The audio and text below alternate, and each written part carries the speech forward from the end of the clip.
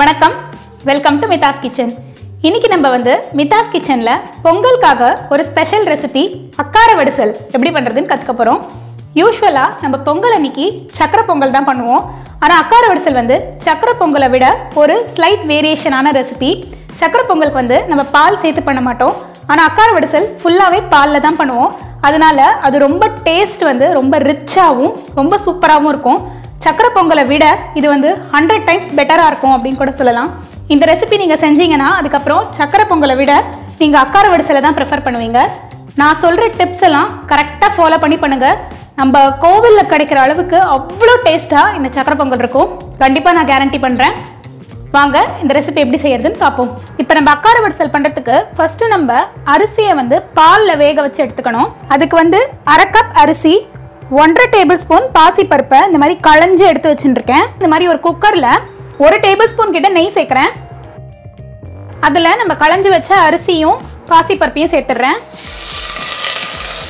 சேர்த்துட்டு இது நல்லா வறுத்துக்கணும். நம்ம இந்த அரிசியும் பருப்பும் இந்த மாதிரி நெய்யில் நல்லா வறுபட்டாதான் அக்காரவடிசல் நல்லா வாசனையாக செம்ம டேஸ்ட்டாக இருக்கும்.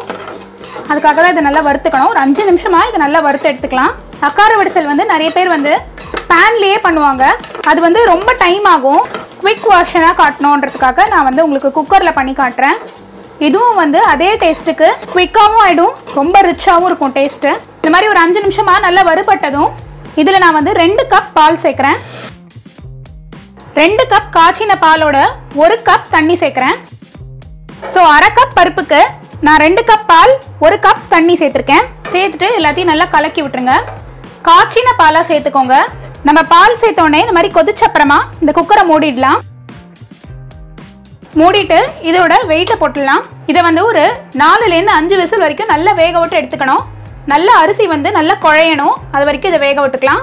இந்த அரிசியும் பருப்பையும் நல்லா வறுக்கிறதுல தான் வந்து இந்த அக்காரவடிசலோட ஃப்ளேவரே இருக்குது. அதனால் வந்து கண்டிப்பாக ஒரு 5 நிமிஷம் கிட்ட நல்லா நெய்யில் வறுத்துக்கோங்க. அப்போ தான் ரொம்ப நல்ல வாசனையாக இருக்கும்.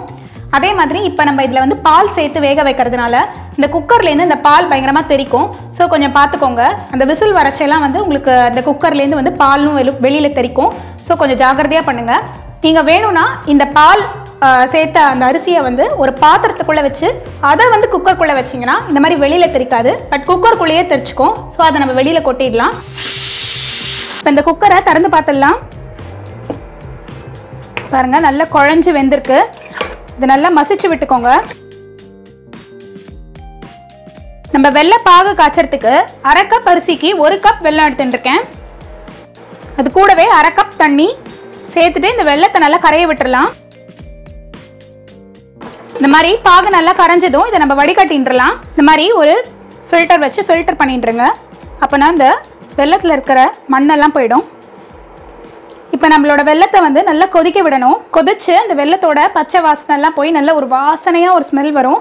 அந்த அளவு இந்த வெள்ளத்தை நல்லா கொதிக்க விடணும். பாருங்கள், நம்மளோட பாகு நல்லா கொதிக்கிறது.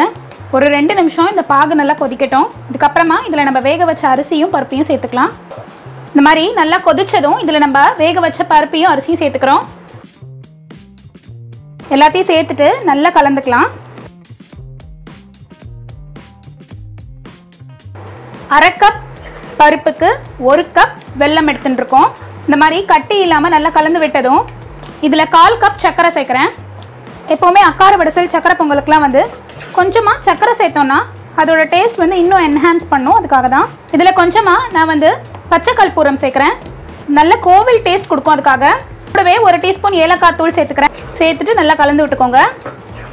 இப்போ தான் இந்த அக்காரவடிசலுக்கு முக்கியமான இன்க்ரீடியன்ட் சேர்க்க போகிறோம். நெய் எவ்வளோக்கு எவ்வளோ சேர்க்குறோமோ அவ்வளோக்கு எவ்வளோ அக்காரவடிசல் சூப்பராக இருக்கும். 1/4 கப் கிட்ட நெய் சேர்த்துக்கலாம். உங்களுக்கு வேணும்னா எக்ஸ்ட்ரா கூட சேர்த்துக்கலாம். ரொம்ப சூப்பராக இருக்கும். நெய் சேர்த்துட்டு நம்ம நல்லா கலரணும். நான் வந்து ஒரு 2 கப் பாலை நல்ல சுண்ட காய்ச்சி எடுத்துட்டுருக்கேன். இதுதான் வந்து நம்ம இந்த அக்காரவடிசலில் சேர்க்க போகிறோம்.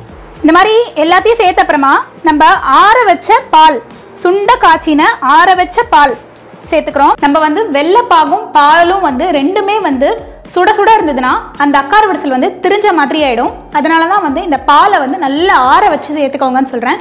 எவ்வளோக்கு எவ்வளோ பாலை வந்து நல்ல சுண்ட காய்ச்சுறீங்களோ அவ்வளோக்கு எவ்வளோ அக்காரவடிசலோட டேஸ்ட் வந்து ரொம்ப ரிச்சாக இருக்கும். இப்போ இது எல்லாத்தையும் சேர்த்துட்டு லைட்டாக இது கொதி வரணும். இது வரைக்கும் இதை நம்ம நல்லா விட்டுடலாம். இந்த கடைசியில் விடுற பால் தான் இந்த அக்கார வடிசலோட டேஸ்ட்டையே ரொம்ப என்ஹான்ஸ் பண்ணி கொடுக்கும். இது இப்போ இவ்வளோ ஜலமாக இருக்குது, போக போக நல்லா கெட்டியாயிடும். இப்போவே உங்களுக்கு அக்கார வடிசலோட அழகான கலர் தெரியறது பாருங்கள், எவ்வளோ க்ரீமியாக இருக்குன்ட்டு. திருப்பி இதில் நான் 1 டேபிள் ஸ்பூன் நெய் சேர்க்குறேன். எல்லாத்தையும் சேர்த்துட்டு நல்லா கலந்து விடுங்க.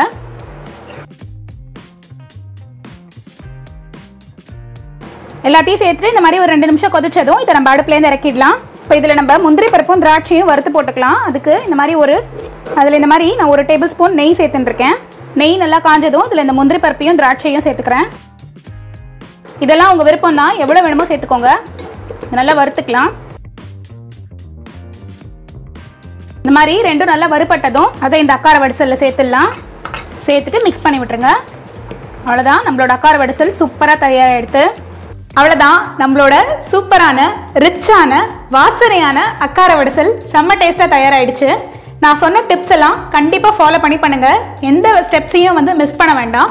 எல்லா ஸ்டெப்ஸையும் ஃபாலோ பண்ணி பண்ணிங்கன்னா கண்டிப்பாக இந்த அக்கார வடிசல் ரொம்ப டேஸ்ட்டாக கோவில் ஸ்டைலில் கிடைக்கும். இந்த பொங்கலுக்கு சக்கரை பொங்கலுக்கு பதிலாக இந்த அக்கார வடிசலை ட்ரை பண்ணி பாருங்கள். கண்டிப்பாக எல்லாரும் விரும்பி சாப்பிடுவாங்க. அனைவருக்கும் இனிய பொங்கல் மற்றும் தமிழர் திருநாள் நல்வாழ்த்துக்கள்.